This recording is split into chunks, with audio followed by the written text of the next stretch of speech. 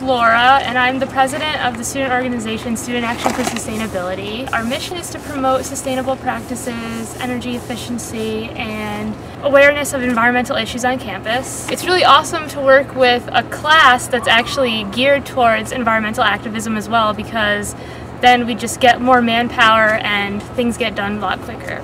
I think that part of it is just like, you know, you should take pride in like the school you go to, and part of taking pride in it is helping it, help cleaning up and taking care of it. Absolutely. I hate walking through the parking lot and seeing all the garbage. It just drives me nuts, so I'm glad I get to come out here and make our campus a little prettier. Yeah, I didn't come out here for like extra credit, just because my buddy. You get what you put into it, and so hopefully campus will be cleaner after today. I don't think it's right that people litter. We should all try and recycle. I like free t-shirts, I like free food, and I'm in the Honors Colloquium, and the Earth's like dying, so I want to do something. I'm Ben Berry, and I participated in the campus cleanup.